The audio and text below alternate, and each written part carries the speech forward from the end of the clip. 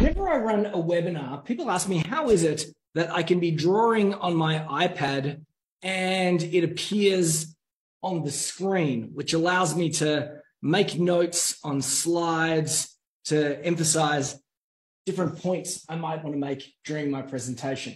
Well, it all starts with an app called Notability, and I can download Notability to my iPad and then upload a PDF from the cloud. I upload PowerPoint presentations saved as PDFs to Notability, and then I can draw on those documents. The next thing that most people want to know is, how do we connect these two things? How do we connect Zoom with my iPad?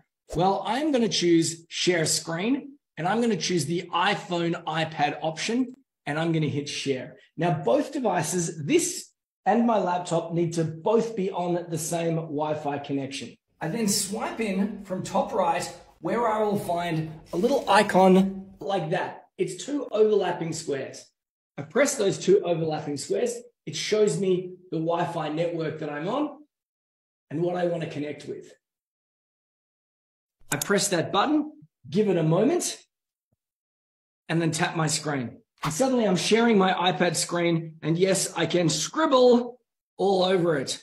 Woohoo! Yay! That's how I do it.